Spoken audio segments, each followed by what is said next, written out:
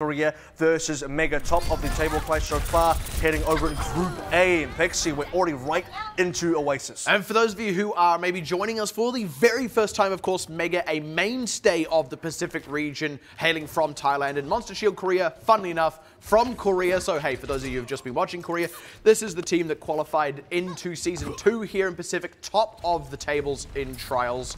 And this is already proving to be a pretty exciting match. We're at 99% here for Mega. Only just flipping the way of Monster Shield. We're expecting big things from both teams here. Some big crazy jumping in first now. Dragon Blade up and ready. Look at that, Mega. Yeah. Their ultimates here to be used, no stall factors. They got a little bit of time to play with. And I think they are just kind of leaning into how much time they have to play with here. They know that they've got some key ultimates coming up. That Valkyrie on Rocket going to be available for this next fight. And they just pulled a Dragon Blade and a Transcendence out of Monster Shield Korea. They will be happy with that fight. They only need to win one more, Mega. We have a couple of new members on Mega as well. Bruto with a slight role swap onto the Tracer. Tito back to his old name as well from Loco and into the next engage. Ooh, NZNR first casualty there. That's Monster Shield really making the most of that sound barrier. Mushroom has to pop that self-destruct to stay in the fight. They have at least traded out Beppo, but really losing some members. This is looking like it might just slide the way of Monster Shield Korea. That being said, Mega got that 99 in a very protracted fight. I do very much expect them to reset and hold on here, and you can already see that kind of coming to pass. Having now taken out the majority of that DPS line, if they can just keep tabs on those supports, but they're having a hard time with Rocket down. Pichu's had to go onto Soldier so that he can book it back to the point. NZNR as well having to make the changeover onto the Brigitte here.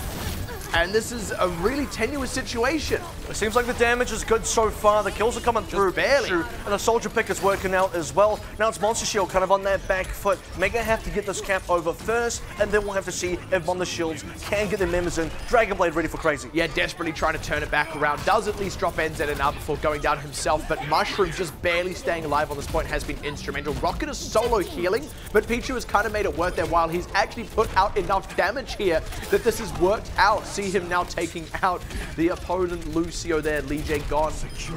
I mean, gone indeed, right? And they're going to be able to swap it back over. Wow, that was...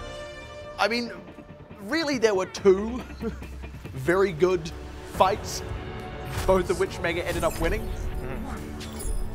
And what we didn't quite get to see broadcasted live was when Mega actually started off this map, they had a bit of a lead. They had about roughly 50 or 60% in ahead in terms of progress before Monster Shield actually came in and took that off. So Mega coming in with these early advantages. And we look at a team like MSK, they are, like you sort of said over there, first place in Trials. Kind of gives us a little bit of the, you know, a little bit of what Detonator Korea did last season, right? Yeah. Came through #1 in Trials, looked like the best team. Coming into this might actually be the best Korean team in all of Group A, and there's 5 Korean teams there total.